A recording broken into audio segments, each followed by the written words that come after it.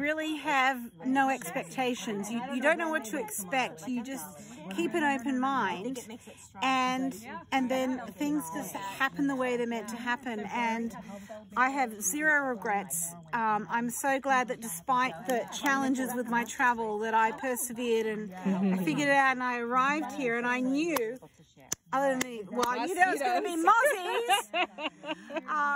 You know, it really has been life-changing. The connections that I've made, the relationships that I've established. I've met some of these women before, but online, but to meet in person, it's just like, wow, I feel like I've known these women forever. Yeah. And I feel like I'm going to go home a changed person in a profound way, and every time I come to one of these things, that's what I leave with. It's like I leave with a whole new lease on life. I leave with connections that I know are significant.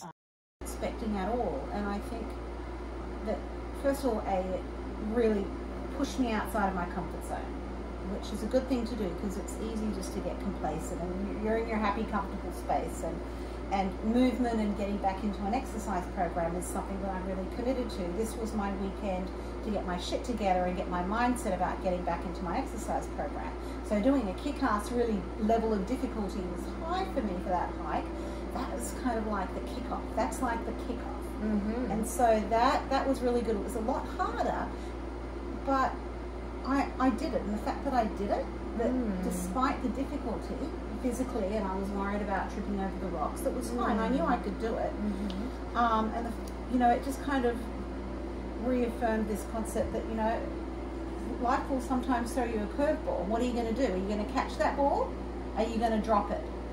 Are you going to drop it and walk away in a huff? Or are you going to bend down, pick it up and keep going?